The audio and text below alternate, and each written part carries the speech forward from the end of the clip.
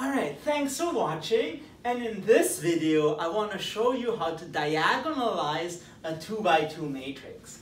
For example, let's diagonalize the matrix 7, 2 minus 4, 1. And of course, if I can do it, so can you. So let's find the eigenvalues.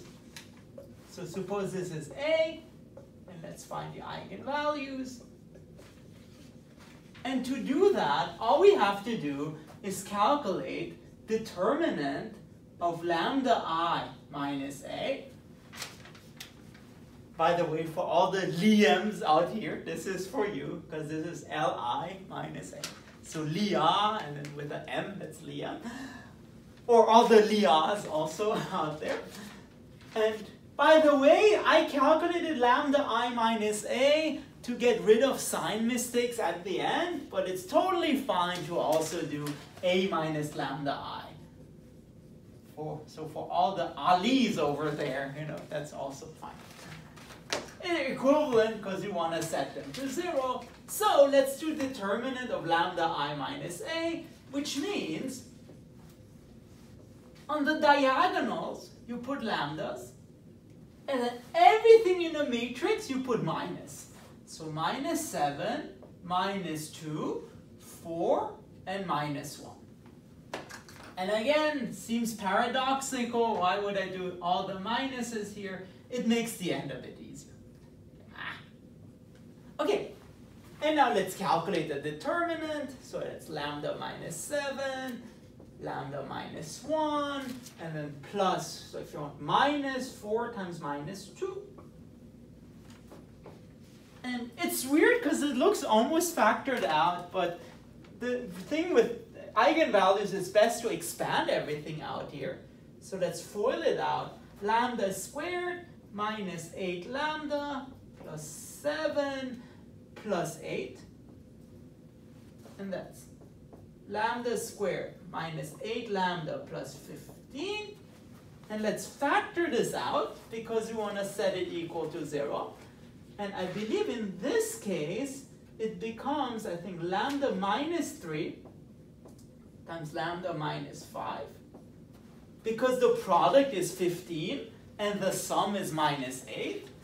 And for eigenvalues, we want to set this equal to 0. Which tells you that either lambda equals to 3 or lambda equals to 5. So we have effectively found the eigenvalues. Eigenvalues, okay. So let me write that down here. Lambda equals to 3 and 5. And the next step is, for each eigenvalue you found, find a null space. In other words, find the eigenvectors. In fact, let's keep this. That was lambda I minus A.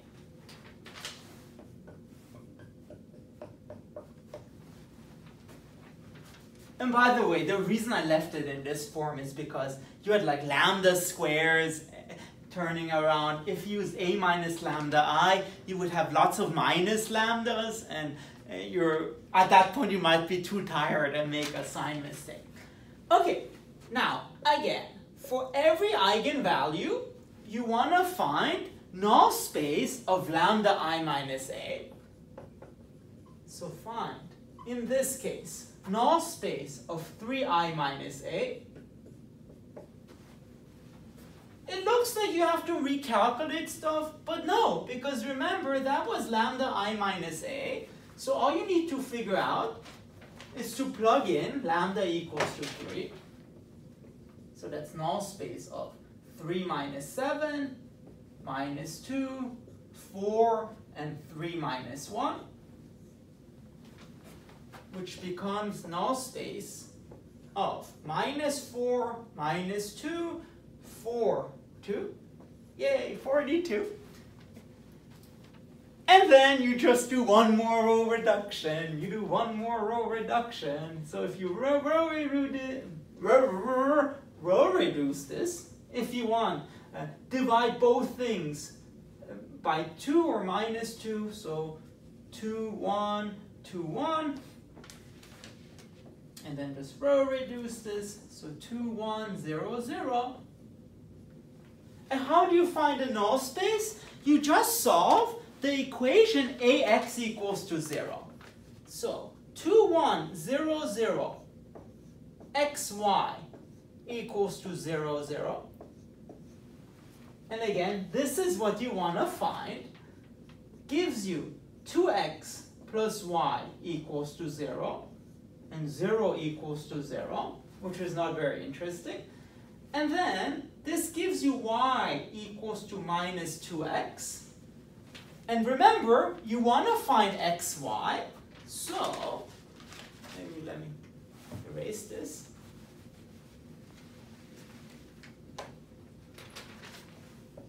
So xy equals to x and minus 2x. But this is the same as x times 1 minus 2. And because x was arbitrary, this tells you that the null space is just the span, null space of, I guess, 3i minus a is just equals to the span of 1 minus 2. In other words, the eigenvectors corresponding to 3 is just 1 minus 2. And just 2 remarks are in order. First of all, this is never 0. If you find that you find the null space is 0, then you definitely made an algebra mistake. Either you found the wrong eigenvalue or you made a mistake in your row reduction, because by definition of eigenvector, you should always, the span is not 0. So an eigenvector corresponding to 3i minus a, an eigenvector corresponding to lambda equals to 3 is really a vector such that this null space is non-zero. And second of all, it's normal that the eigenvectors are always in the form of span of something, because if V is an eigenvector, then so is any multiple of V. It always forms a vector space, again, corresponding to one eigenvalue. Okay, and let's just do the same spiel, but with lambda equals to 5.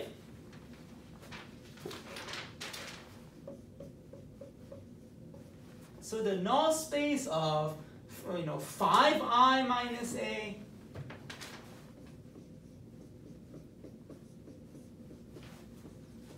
well, that's the null space. In this case, you just plug in lambda equals to 5. So remember, lambda I minus a was lambda minus 7, minus 2, 4, lambda minus 1. Plug in lambda equals to 5. You get 5 minus 7, minus 2, 4, 5 minus 1. And that's the null space of minus 2, 4, 4. How nice, you can simplify this. So that's the null space of 1, 1, 1, 1.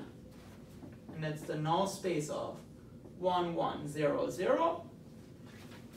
And now, let's solve the equation this xy equals to 0, 0. That just means x plus y equals to 0. So y equals to minus x. And therefore, xy equals to x minus x, dos x, okay, which is x times 1 minus 1. And therefore, what this tells us is the null space is just the span of 1 minus 1. In other words, an eigenvector corresponding to lambda equals to 5 is 1 minus 1. So great, we found the eigenvalues, we found the eigenvectors, and the question is, how do we write down our answer? So,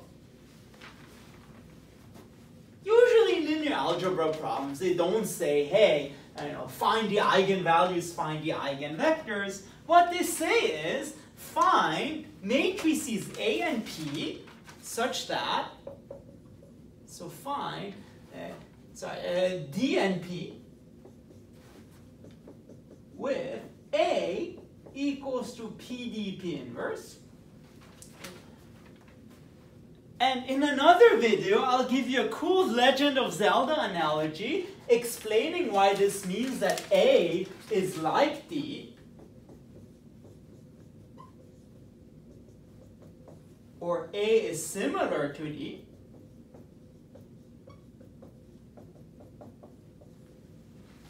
So basically, find matrices D and P such that A is similar to D, but what are the requirements?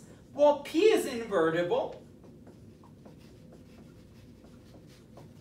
and D, as it says, it's diagonal. And this is why it's called diagonalization. We want to turn A into a diagonal matrix, and here's the cool answer. D turns out to just be the matrix of eigenvalues. So since it's diagonal, here we have 0, 0. And you put the eigenvalues here, 3 and 5. And for P, you just put the corresponding eigenvectors. And here the order is important. If you put 3 here, you have to put the eigenvector with 3, which in this case is 1 minus 2. And if you put 5 in the second column, the second eigenvector has to be 1 minus 1. And there you go. You find you successfully diagonalize this matrix. And there are many, many, many applications of diagonalization. I invite you to look at some of my other linear algebra videos to see how cool that is. Alright, so if you really like this linear algebra extravaganza and want to see more videos, please make sure to subscribe to my channel. Thank you very much.